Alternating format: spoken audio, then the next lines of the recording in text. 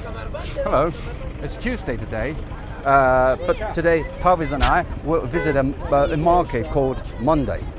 Yes. Let's go. Yes. Mandai. Is it one of the biggest market or bazaar in Kabul? Yes, it is the biggest one across Kabul. It is the biggest one. Biggest one, yeah. Okay, and Mandai is It means the big bazaar. Is it the Pashto word? Yeah, Pashto words where people can buy everything. Everything. Yeah. Clothes, food. Clothes. You see, this clothes is from China. Okay. All of them from China. All of them are from Yes, China. from China. Okay, so this is the gateway to the bazaar. Yeah. Well, just let's go have a tour around them. Okay. Let's go. We went into Mandai at about 4 o'clock in the afternoon. Parviz told me the bazaar is usually at its busiest at around 9 or 10 a.m. when people jostle through the narrow street like this. As we mose around these small shops, you almost forget that this is a city where bombing frequently occurs.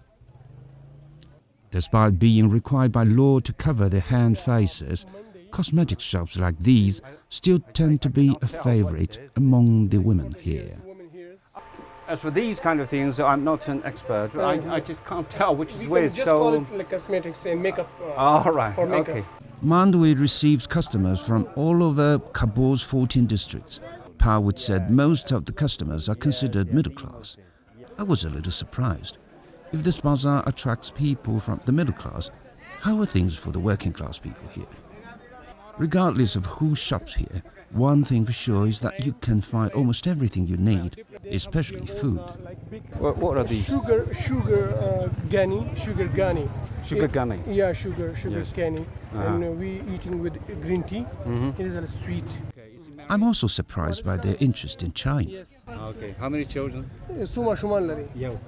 Only one child. Only one children. You're still young. You'll have more. Yeah, well, Zwane Nur Mashuman Mamulari. He said, I am following the Chinese policy. Huh? Or he is going to follow the Chinese policy. He The says. Chinese policy? Yeah. China has changed our policy. We allow people to have more children. Mosque is undoubtedly the most important place in the life of Afghan people. But to my opinion, the second important thing is the bazaar or Mandai, where people can find almost everything they need: food, clothes, cosmetics, daily necessities. But this is obviously the biggest one in Kabul, and in the next couple of days I will try to bring you more interesting things about big bazaars, small bazaars, groceries and the shopkeepers. Okay, Shiraji, CGTN, Central Kabul.